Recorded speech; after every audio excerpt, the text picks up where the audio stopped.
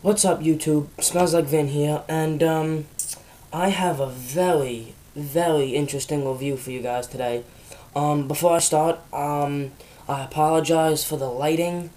I usually do my reviews at a certain time in the day, and so I have like natural sunlight coming in, and it's really good lighting. But obviously, it's not day out, and I have to basically just put this big light in my room like a lamp and just shine it on me, so I apologize if the lighting's kind of half-assed. My videos are half-assed in general, so I guess it's no big deal. But today I'm going to review Electric Wizard's Dopethrone, released 2000. Electric Wizard is a doom metal band from Dorset, England, and I believe they formed in 93. I could be wrong, but I'm pretty sure they formed in 93.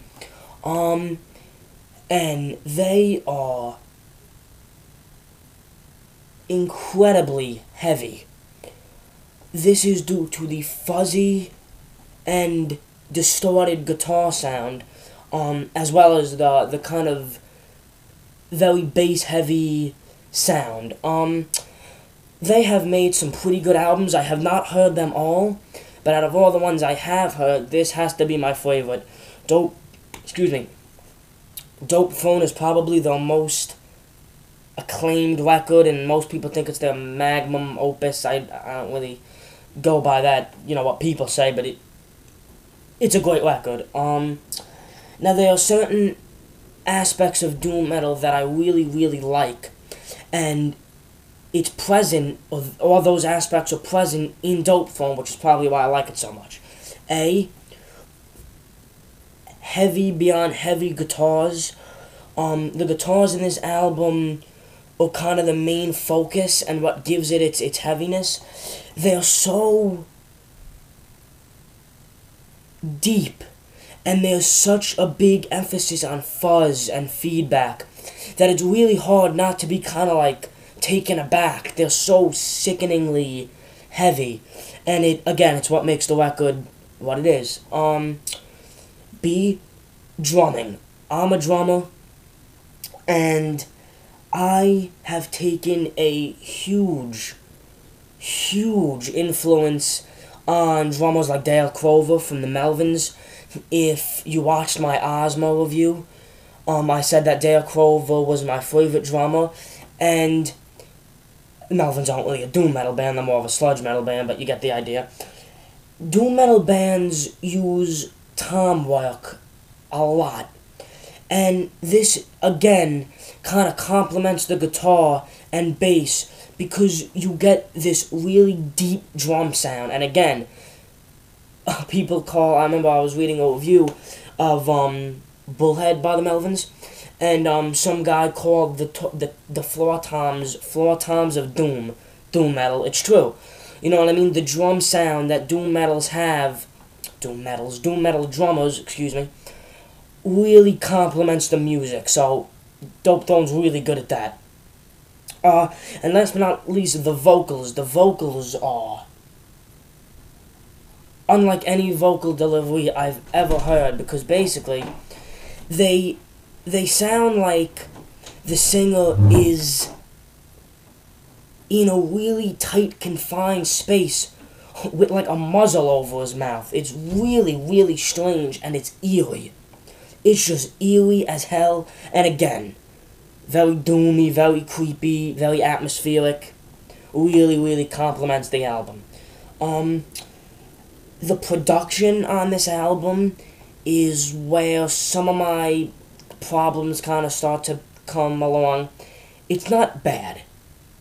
It's definitely not bad, but when you listen to it, what you're going to be able to hear most is the guitar.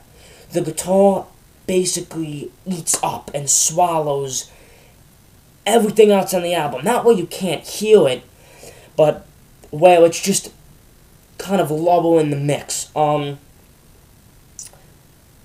think the drums suffer mostly from this.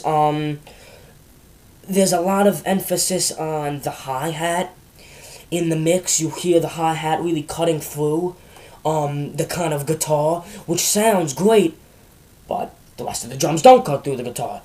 And it is hard to hear the drums sometimes, which, like I said, I'm a drummer, so when I listen to an album, I love to hear the drums, and I really can't too much on Dopethrone, but when you can, they sound good. Another thing is the vocals. I actually like the way the vocals are mixed. They are not too in the background, so it sounds kind of like the singer's like yelling through a phone. By the way, the singer's name is, I don't know how to pronounce it, like Juz or like Juice O'Born. I know I butchered that name, so I apologize. But O'Born's vocals, again, like I said, very creepy, very, very muffled in the mix, and so I like the way they mix that.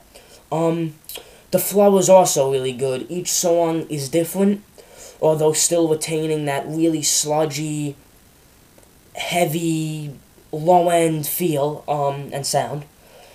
And, you know, again, like I said, every song is different, and there's songs that are progressive, and then there's songs that kind of do the same thing. For example, Funeralopolis, probably my favorite song off the record. I mean, that song is just sickening to listen to. The lyrics, although the lyrics are kind of the last thing you're going to think about when you're listening to this album. The guitars, there's a sweet jam session in the beginning of that song. I wish I could put music in my reviews, but I'm not a big fancy editor, so I can't. But it has like this 1 minute jam session that sounds very similar to maybe something Black Sabbath would do. And then it goes into just this whirlwind of heavy guitars and just chaotic vocals and lyrics. The riff is just this stomach-churning kind of... It feels like a big mess. Like when you listen to it, a lot of the time the riffs are so coated and slathered in like feedback, it's actually kind of hard to make them out. But again, that's one of the big draws of this album. It's so heavy, and it's so just dirty. The production is just dirty. Everything gurgles and rumbles.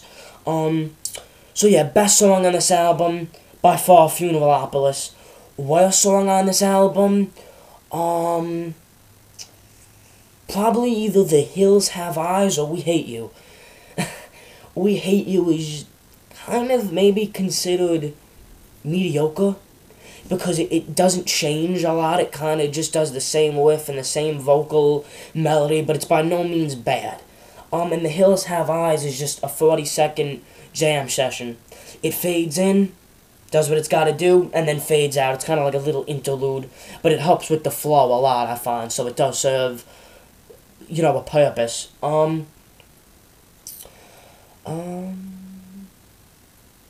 That's it. If you are into doom metal, you probably have already heard this record. If you haven't, check it out. Do yourself a humongous favor and just check it out.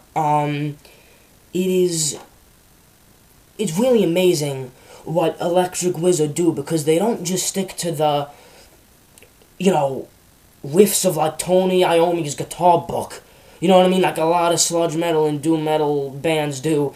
It feels like they're just Black Sabbath rip-offs. These guys had a unique sound, and they stuck with it, thus creating one of the heaviest and sickening heavy metal albums I've ever heard. If you're a metal fan, check it out. So, yep, Electric Wizard's Dopethrone. I want to thank you guys for watching. Subscribe.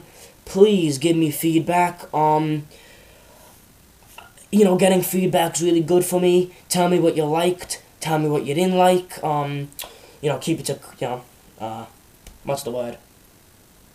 Constructive criticism, if you will. And, so yeah, give me feedback, and appreciate you guys watching. You guys take it easy.